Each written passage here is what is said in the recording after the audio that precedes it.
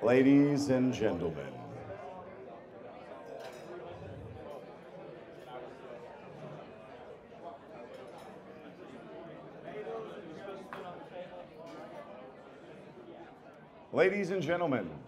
how's everybody doing tonight? All right, that one guy back there is doing great. How's everybody else doing? You are on the luxurious 7th floor. Wonderful. I appreciate everybody's attendance here. So first of all, welcome to the second Verus Community Dinner. The second.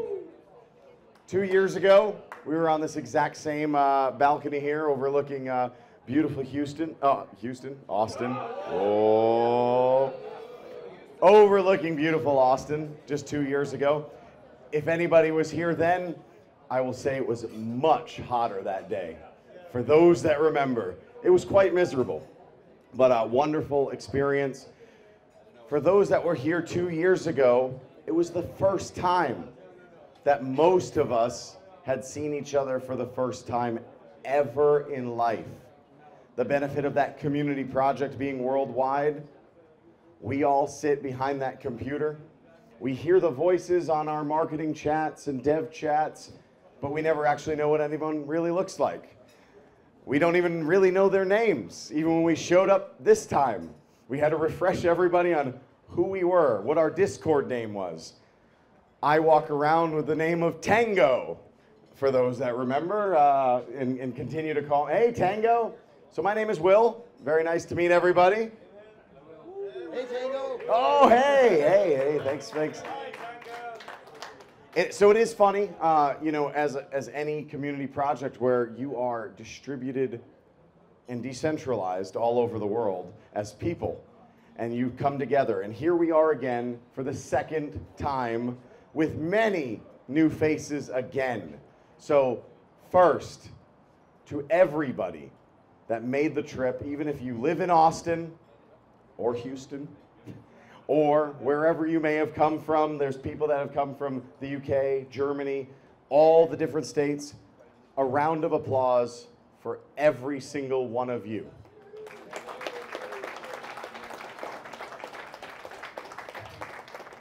I'm going to come back to our community members in a second, and I'm going to do something that I did 2 years ago and have everybody introduce themselves again by their Discord name.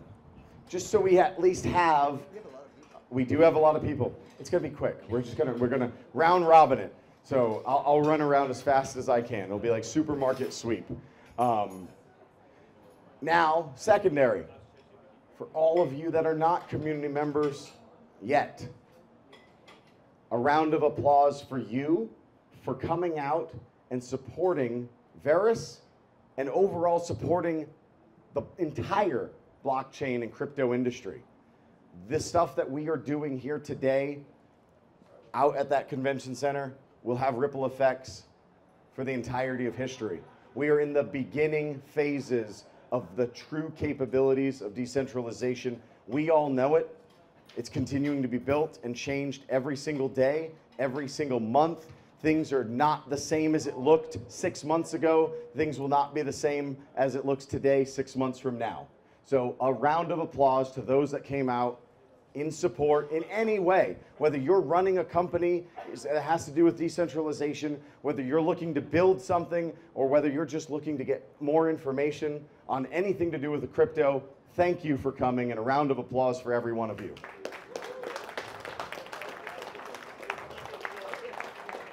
All right, now, real quick, we'll do this very quick. Raise your hand if you're already a Verus community member that's on Discord. Look at all this. All right, I want your Discord name and I want where you're from, if you're comfortable with giving at least where you're from. If not, it's okay, just your Discord name. Winnie Mandala, Lisbon. Dog Racer, Austin, Texas.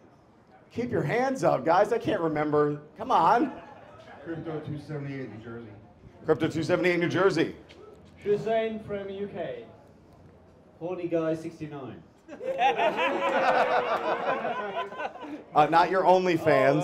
Oh, Or, or your only fan. Let's get your Discord name. Oh, sorry, Munkin. From? Tipton.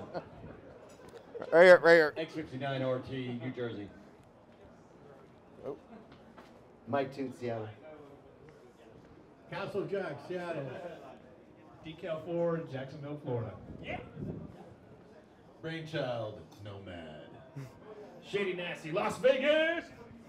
Ingleowl, Las Vegas. I'm K11 cubed from the Cayman Islands.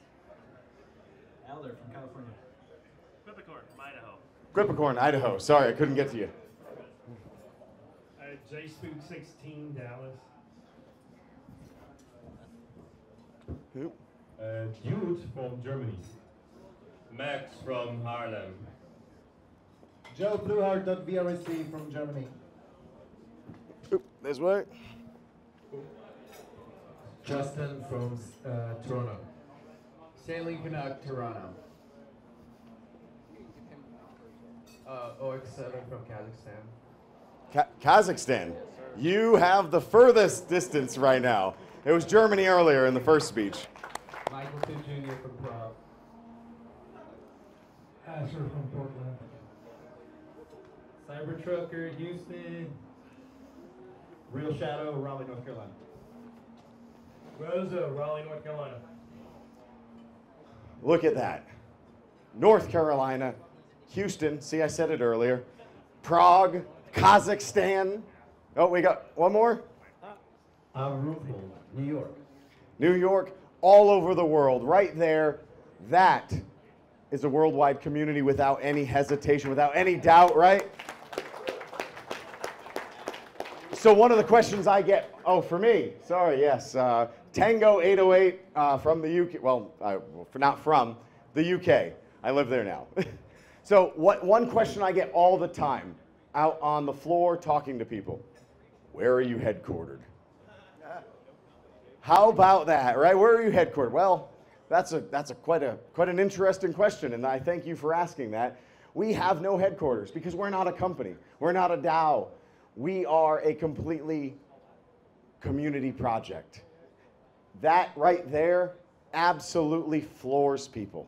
I will tell you what that means to so many people when you start to talk about the passion. Oh, hello. Check, check, check. Too much passion. All right. That's all right. I can talk loud while he fixes it. We got a backup. Oh.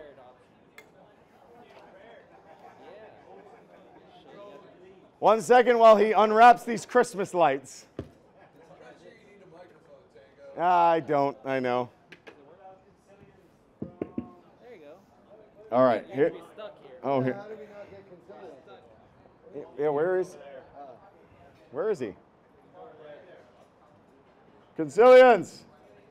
France.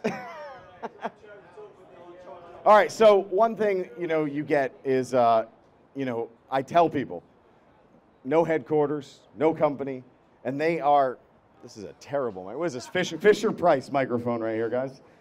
So what they understand is when they see the passion, they see that understanding. When I talk to them about really sticking to some of the notions and ideologies of Satoshi, and that he or they, or whatever it may be, would be proud of what we have accomplished. Years later, looking at what that design was, that white paper, and what we have accomplished and the passion of our community to bring that all together. That's what floors people. The technology, yes, without a doubt. It stands on its own above so many others. But beyond that, it's the passion of the community that flew out here on their own dime, is out there in the booth, unpaid, losing money from probably their regular jobs or having to take leave instead of that vacation with the family to wherever you wanted to go. Here you are in Austin telling people about Verus. So that level of commitment, that level of passion is amazing, and it floors people. They don't even comprehend it in today's decentralized world. They don't. They don't even understand how the booth even happened, how we raised money from community members with donations.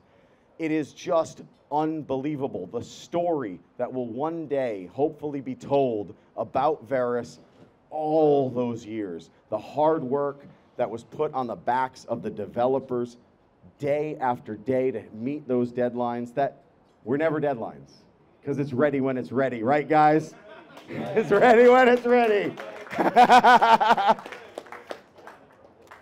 You know, I don't want to get too off topic here because Oink may show up somewhere out of nowhere and tell me I'm in the wrong channel. So, I don't want to get way too off of what I'm doing, but I'm going to hand this over to a wonderful, wonderful human being, a legend in the IT world. And him and I just had a conversation about that, his accomplishments. And he is one of the most humble human beings about what he has done for the IT world, what he has done for technology in general throughout all of his years. He sits humble. He doesn't want to just pontificate about his accomplishments of the past, but always look to the future of what we're willing to bring to this industry. And I still say, Mike, people want to hear about that. You are well respected in this community, well respected in multiple areas of the technological world. And when I tell people about that as well, they are also floored that somebody with such a pedigree of the tech world is still out there making ripple effects in so many industries. So I urge him to continue to talk about that, to talk about his past accomplishments, because it shows what this community and the people have as a capability to bring forth under that lead development. He is our captain, Mike Toutonghi. Come on up, buddy.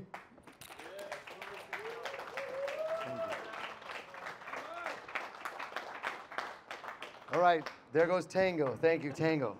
Will, thank you. Yeah, we did have that conversation just a little bit ago, and I want to say a couple things actually. I will actually pontificate a little bit on something, but I want to say that for everyone who was able to be here at this dinner, closer, okay, or louder.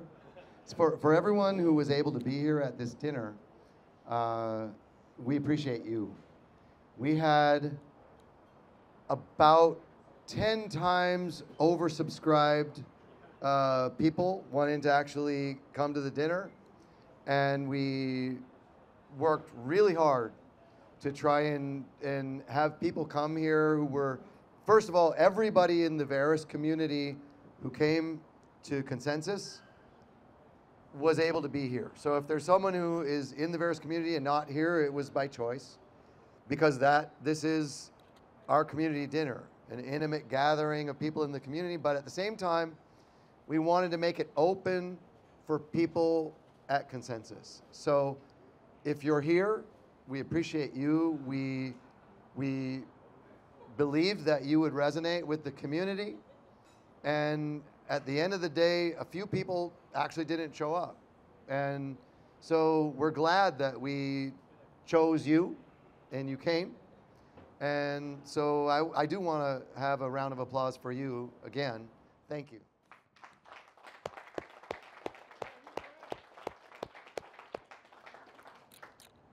Now I'll pontificate for just a minute. Yeah, so here's the thing. I've been in software for, I don't mind saying about 4 decades, maybe a little bit longer, building some people here actually, yeah, some people here actually knew me long time ago when I was driving around a computer-aided design startup van and was developing, 3D computer-aided design workstations, And so, yeah, there are some people in the community who actually go way back. But that was not actually what I wanted to pontificate on as much as this really important thing. So, you know, when we talk about different things that I did, I started the Java platform at Microsoft, you know, and actually wrote a lot of the Java VM, and then continued to manage it until Sun sued Microsoft, and then I was like yanked off the project, and we went through a whole big process, and then I started the .NET platform at Microsoft. There were two recognized founders. One of them was on the tool side, I was on the platform side. And we had a little conversation about that, and that was, you know, I think Will said, well, that was just a job for you, but, you know, people want to hear about it. It was not just a job. It was not just a job. In fact, I believed what I thought should happen. I had strong beliefs about what I thought that platform should be. And the truth is, it didn't end up being everything that I believed that it should be.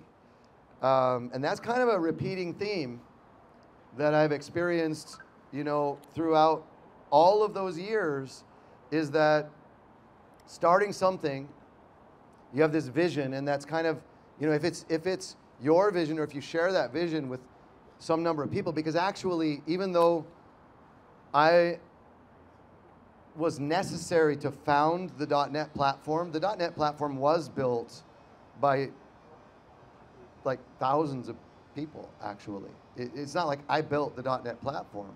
You know, I was a founder that took all the arrows to make it possible to allow people to build what a lot of people already also believed needed to be built. And yet, there were decisions made that had to do with, you know, things can't be too cross-platform, things can't be too this, or they can't be too that, and they can't threaten this of what we already have, and they can't threaten that. And always, at the end of some period of time, you start with a vision, and you end with a product, or a service, or something that's made.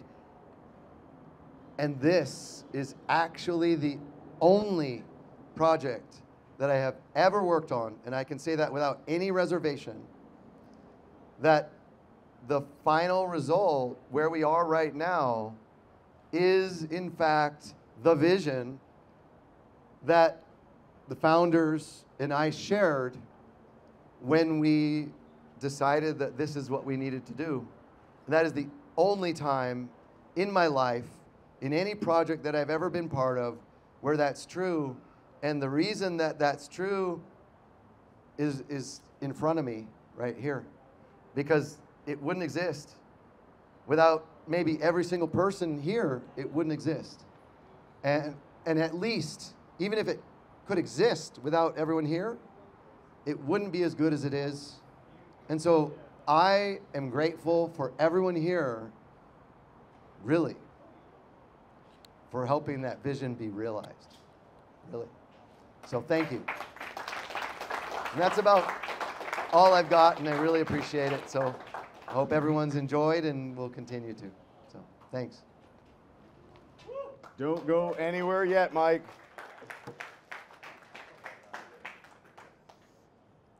You ended that a little too short. I don't have my buttoned yet.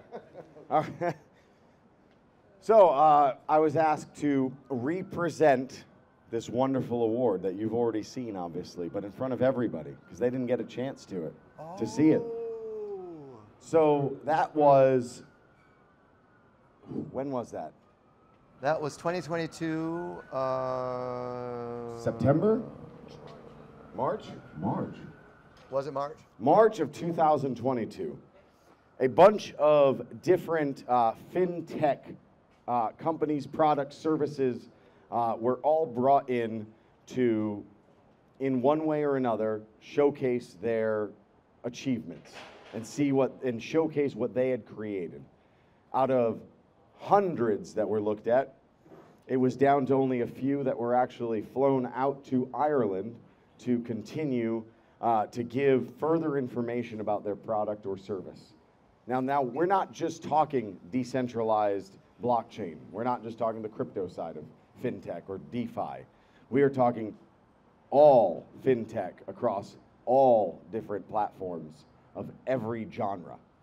Out of that, with Mike's impressive and a community coming together, not just Mike. So I'll put Mike down a couple knocks on that one. So the community came together, came up with script ideas, came up with presentations, came up with video recording, editing, all of that stuff to get the initial round out. And then Mike went out there with a few different community members, continued his presentation, and luckily walked away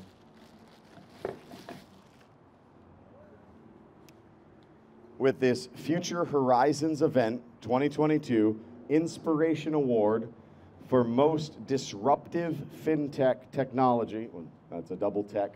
Most disruptive fintech under Fidelity Investments, sponsored by them. So a lot of you are just seeing that now in person for the first time, which is, we've all lived in that enjoyment back in 2022, seeing it on Discord, cheering Mike along as the team went to Ireland and, you know, got the good news. A lot of us tuned in or tried to for that live event. I don't think it ended up coming through, right? But everybody remembers that, right? But walked away victorious for most disruptive fintech out of non-crypto technologies as well. So amazing accomplishment, just to show, again, that level of achievements, the disruption in the entire industry. The things that we talk about down there to the people all across Twitter, everywhere, here's what we get. I don't believe it, right? How many times? I don't believe it. How can this be? You know, even years later, after talking to them 2 years ago at Consensus, it's still today, I don't believe it. The proof is in the pudding. It's there, they can use it. Awards are won, people are known about. Every day is a new day to tell somebody else about what Verus has the capability of doing. Being more efficient, more effective, more costly, faster to use, easier to use. What'd I say? Costly. Cost efficient, sorry. The list goes on and on for what Verus can do. So again, that is just one of many we'll probably see down the road of the many awards in physical or metaphorical of what Verus will end up taking home. So again, enjoy your time and thanks for coming. Thank you. I want to say one more thing. So actually, yeah, I didn't know that this was coming, and I really, really appreciate it. I don't know how I'm gonna get it back because I think I'll buy another bag or something for it. But it just kind of looks like a piece of wood maybe to some people. But I want to just say a couple things about what it actually is. So they really went all out to make this award. So this is made from a kind of wood that only grows in Ireland and in like a specific place there. And it's a Celtic knot that you can see on the front. And so this is not, you know, I mean, it's not a trophy or an award that they're going to go and buy at an award store. It's really a beautiful piece of work, and I think Consilience must have brought this from France, if I'm not mistaken, and so yeah, that I love this award, and you know, we were the only actually decentralized non-company that made it into their group of projects to look at, that made it into the top 7, and that then got one of the 2 awards that they gave out. So, and again, this is everyone's here. I mean, this, you know, I have it. I really appreciate having it. I'll take care of it. But I'm going to set it down here, and anybody who wants to come up and look at it, you know, feel free. So, thanks for making it possible. So, thank you.